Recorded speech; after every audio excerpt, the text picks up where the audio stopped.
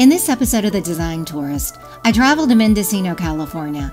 I've come to the redwood forest and the Pacific coastline to press the reset button on my life. This is an intentional escape from the chaos of daily life. It's a chance to unplug from distractions and be fully present in the beauty, serenity, and soul-soothing experiences of the region.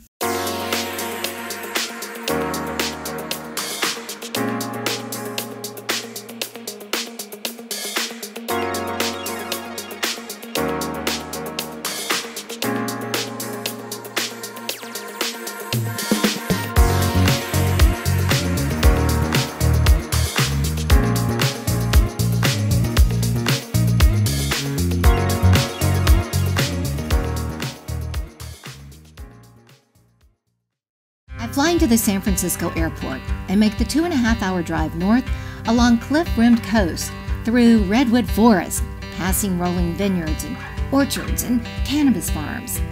This scenic drive puts me in the right state of mind. My trip to Mendocino is about restoring, recharging, reconnecting with my mind, my soul, and my body. I'm headed to the Brewery Gulch Inn along Highway 1, and I'm on the lookout for its iconic water tower announcing the entrance. The Brewery Gulch Inn sits on a bluff overlooking the Pacific coast, surrounded by forest. I chose the inn for its wellness retreats to help me achieve my goal to reset and rebalance. Okay, so today is all about restoring, recharging, a little self-love, and I am going to spend the day with health and wellness expert Sara Bassindale. Hi, how are you? Good. Thanks for having me. Thank you. So she's a whole day planned, a day of wellness for me, and it starts right here on the deck at the Brewery Gulch Inn with a herbal tea that you've custom mixed for me. Yes. Based on my health intake. Yes. So tell me about that. Yeah, so this tea, I mean, really kind of one of the top things that you brought up was to kind of work with stress. Stress is the top takeaway from my answers to a health intake questionnaire Sara sent me asking about my lifestyle habits. I'll admit, I was a bit embarrassed to answer honestly. I drink way too much coffee, perhaps too much wine. I don't eat much, definitely not a well-balanced diet. My sleep routine is non-existent, and my stress and anxiety levels run at a constant high. Sara has her work cut out for her. So we chat and we sip an herbal tea that she custom mixed for me from ingredients she grows on her property. It really made me think, and the common theme in my intake form was stress. I feel like I am constantly battling stress, and with stress comes anxiety, and that is really where my focus lies. It's an area of my life I'd like to improve. So what I'm going to kind of go through today is a lot of different suggestions and options, and just a little bit more awareness of different body systems, body types, of how we can kind of help our body, reset our nervous system and help with stress. Perfect. We head to the Zen Hut on the property of the Brewery Gulch Inn to work on achieving greater body awareness and reset my nervous system. Sara will lead me through a series of techniques to align my mind, my body, and my soul for clarity and well-being. We start with breath work, simple breathing techniques to help calm the nervous system, reduce stress, improve sleep, and increase energy. Sara guides me through vibrational breathing, making sounds and vocalizations that support the vagus nerve. It's a cranial nerve connected to immune and stress response, digestion, mood, and it influences our overall sense of well-being. Take a nice slow deep inhale through the nose down into the belly. As you exhale, exhale with the lips closed, humming together.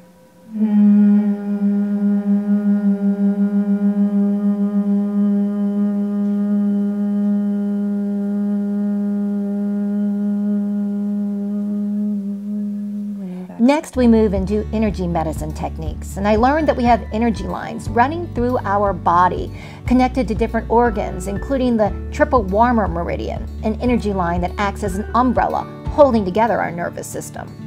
Blocked energy creates tension, stress, and anxiety. so we do stretches and movements to release the blocked energy. I learned that by tapping different points in my body, I can energize and reduce stress to calm the triple warmer meridian.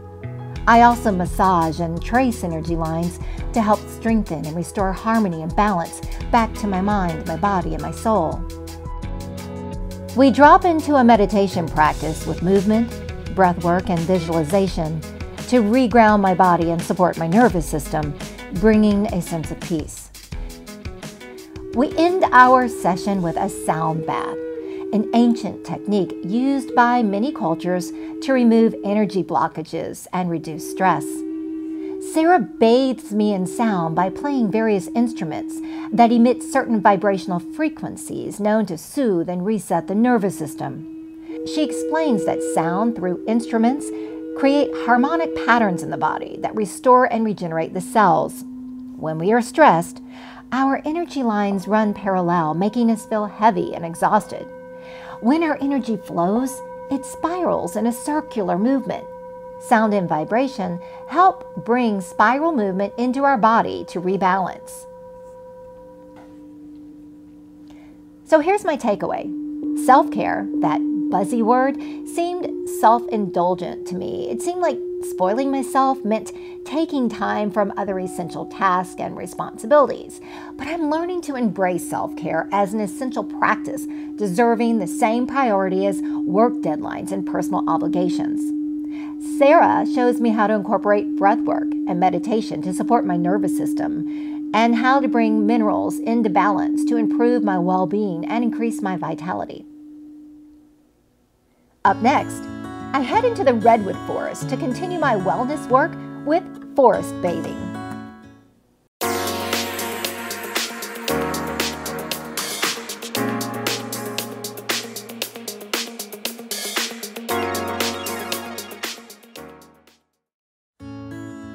My day of restorative wellness continues with a meditation hike through Van Dam State Park in a practice known as forest bathing. The Japanese in the 80s decided to do some research on the healing benefits of nature because they saw a huge shift in their society with stress and anxiety and all of that. Mm-hmm. So with this research, which I'll go over in just a minute, they kind of coined this term forest bathing, shinrin-yoku, which just translates to taking in the forest atmosphere. So really what forest bathing is all about is about immersing yourself in nature in a mindful way, engaging your senses, slowing down, and just allowing that connection with nature and yourself, like reconnecting that relationship. So basically, we're going to give this as a little offering to these trees, to this forest, and just kind of welcoming in our energy, letting them know that we're here and that we're ready to experience and witness their beauty, their magic, their wisdom, and their healing benefits. So just give a little offering here to this redwood tree, to this forest. We arrive to a large stump and drop into our first meditation. Just take a moment to let your fingers, your skin run over the object, touch the object, and just connect in with how that feels. It could be multiple objects, just playing around with how the forest floor or the tree, the bark of the tree feels. Forest bathing is a way back to myself as I breathe in the fresh air and smell the scents of the forest, soaking up the colors and feeling the earth's energy. As we walk, our bodies entrain or attune to the vibrations of the earth, a healing, restorative frequency that calms the nervous system. Earth vibrates at 7.83 hertz. Okay. So this vibration is also a really healing, restoring, regenerative vibration. Along our hike, we stopped to admire this old growth stump. The tree is gone, it's hollowed out and it's burnt, but yet it's still giving life to the forest. And this right here just crystallizes my entire forest bathing experience. For me, this hollowed out old growth stump, I feel its life force.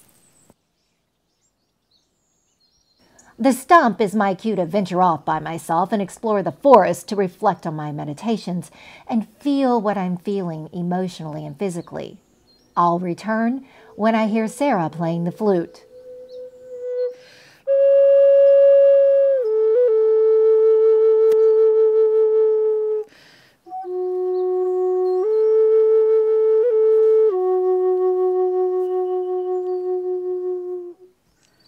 Welcome back. Thank you. How was your experience? It was magical. Yeah. It was soul moving, and I feel refreshed, recharged, but more importantly, I just feel at peace. Yeah. There's like a peace that washes over me, being out here.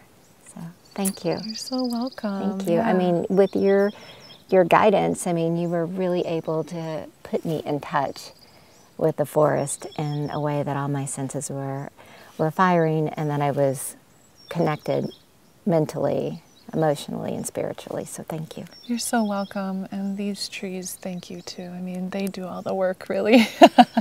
You know, it's just like they really hold such a beautiful presence. So I know that they're happy that we were able to do this experience too. So thank you so much. Up next, we explore Brewery Gulch Inn.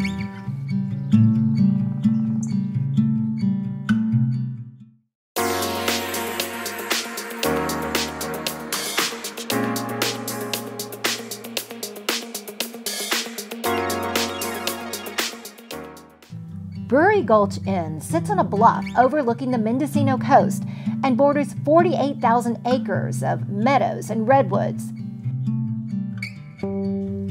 The arts and crafts style inn connects guests with the land and locals through its cuisine, decor, and artwork. Brewery Gulch Inn was completed in 2001 and all built out of beautiful old redwood sinker wood that is pretty hard to find here on the coast. You have to dive down deep into the rivers to pull it out, and they don't let you do that anymore. So these days you have to buy it from somebody who did it way back when.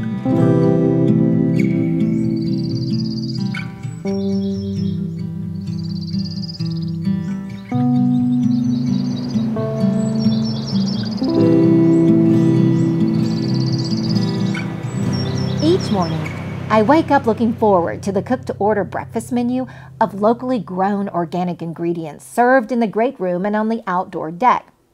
In the evening, guests gather around the fireplace for happy hour, and they pick up their redwood bento boxes with appetizers.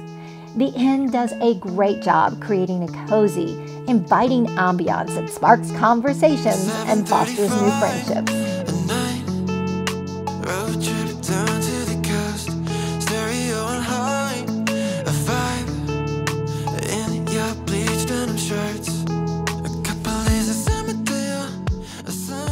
For us, it sort of felt like staying at a very luxurious, amenity-rich summer camp. So Right. like we had our dinner out on the deck. We met new friends. We gravitated towards a fire pit and had a little campfire Right.